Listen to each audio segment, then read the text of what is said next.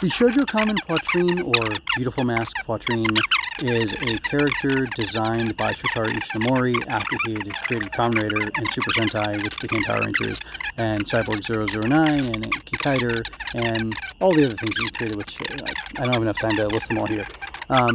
Anyway, the TV company that he designed characters for shows wanted him to design something for a light, funny comedy show about a girl who transforms and has superpowers.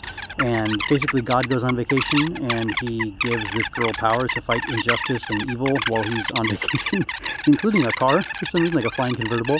And that becomes this girl. And I believe her design is very much what inspired Sailor Moon. It definitely looks like it was like Sailor Moon was inspired by her design, but that's neither here nor there. But anyway, because it's an Ishimori thing, and I'd seen it in a Kamen Rider movie, and then I looked into the series myself, the original Poitrine series, I think it's cool, and I want to emulate Ishimori's design style and aesthetic and work in the things that I make, so I thought I'll make a Poitrine-like Kamen Rider-like character.